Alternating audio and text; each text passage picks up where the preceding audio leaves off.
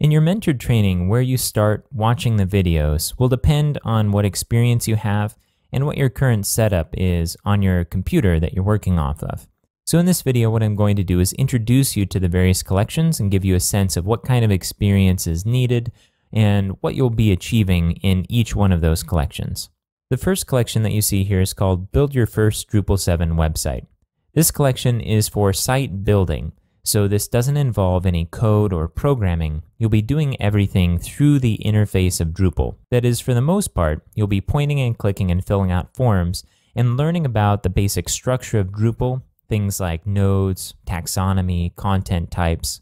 And in the process, you'll develop a full website from start to finish. You'll use modules like views and path auto, which are very common for virtually any Drupal installation.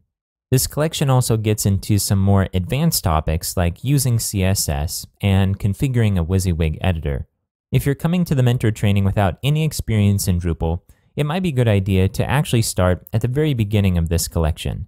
These last two videos will show you how to install Drupal on a Mac or Windows using a platform called Bitnami. What this will do is allow you to install Drupal like a desktop application simply by running an installer program, and at the end you'll have a Drupal installation. Now, if you've come to this training with a Drupal installation already set up on your computer, you don't have to go through these steps. However, if you use a different distribution like the Acquia stack, you might find that some of these steps are a little bit different, that the interface looks a bit different in a couple of the videos. Now, the videos in this collection build on one another, so you'll probably want to start at the beginning if you don't have something specific that you're trying to tackle. With any of these collections, it's a good idea to read through the index of videos, just read through these, so you can get a sense of what you'll be covering, and also if there's anything in particular that you want to focus on during the training. I'm going to go ahead and scroll down to the next collection here. This next one is called Drupal 7 Development Core Concepts. In this collection, it focuses on coding for Drupal, and in most cases, this means building specific modules to provide custom functionality or make certain adjustments to Drupal. Each chapter focuses on a certain aspect of Drupal that you'll be modifying through certain APIs in Drupal.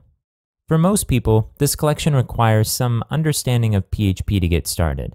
Now, it's also a great way to learn PHP if you're willing to feel a little bit overwhelmed at first. But if you come to this training knowing some PHP, you should be able to get started with this process and learn how to build some basic modules.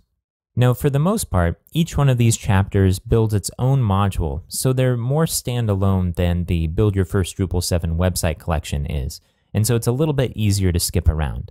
I'm going to go ahead and scroll down to the next collection here. This next one is called Change Management and Version Control. In this collection, we talk about how to use the Git version control system, how to get all of your configuration pieces into code so you can get them version controlled, how to upgrade Drupal and patch Drupal and Drupal's modules, and how to work in a team environment with a common code base. Now, for the most part, this collection will be valuable to developers and themers, people who will be working with code. That being said, you can follow these videos without any knowledge of code whatsoever. The videos will take you clearly through the process of learning the command line, learning how to use the command line to use Git, and so on. I'm going to go ahead and scroll down to the next collection. This collection is called Drupal Theming Essentials, and it's for Drupal 7. In this collection, we talk about all of the various ways that you can modify output in Drupal to customize it to look exactly the way you want it to. In it, we build a full theme from scratch. We also show you how to properly adjust existing themes by either creating sub-themes or cloning a theme. And we also get into some more advanced topics, like adding custom settings to a theme. This is a great collection to start with if you have some basic understanding of PHP code and have a desire to adjust the output or the visual aspects of Drupal. And again, just like with the Drupal 7 Development Core Concepts collection, while an understanding of PHP will be very useful, you can also use these collections in order to learn PHP. I'm going to go ahead and scroll down to the next collection. Drupal 6 Development and Tools covers the core of what you see in the Drupal 7 Development Core Concepts and the Theming Essentials, but for Drupal 6, it also covers some basics in PHP, such as working with PHP arrays and functions, So some of these videos can be a good starter if you're not really a coder, you don't have any experience with PHP, but you wouldn't mind getting started in that direction. There's also information here about writing secure code, which can be useful for any version of Drupal, and also how to use a debugger in Drupal. I'm going to go ahead and scroll down to the last collection here. This is working with files in the File API. This is a Drupal 7 collection as well. In this collection, what we do is look at how to work with files within a module. So these are situations where you're going to take an upload from a user and do something with it.